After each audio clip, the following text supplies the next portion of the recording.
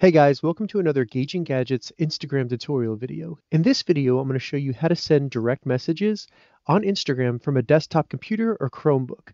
So recently, Instagram came out with a new update where it is much easier to actually send direct messages from a desktop computer in the browser than it was in the past. In the past, you had to use some developer tools within Chrome, but now it's much simpler.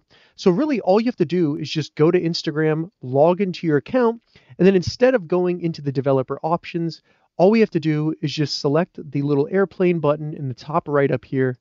And this will bring you to the new desktop direct message page for Instagram.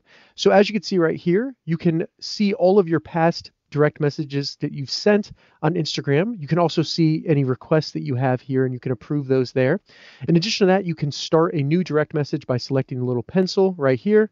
I'll just look up a name and then going to next.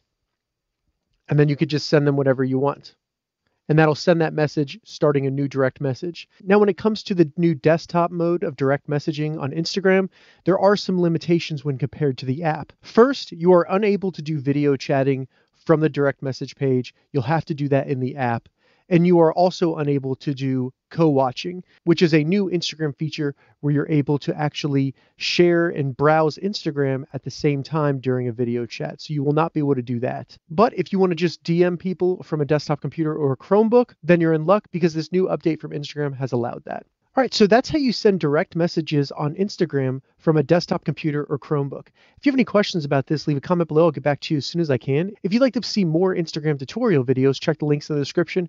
If this video helped you, give it a thumbs up, and please consider subscribing to my channel, Gauging Gadgets, for more gadget reviews and tech tutorials. Thank you so much for watching.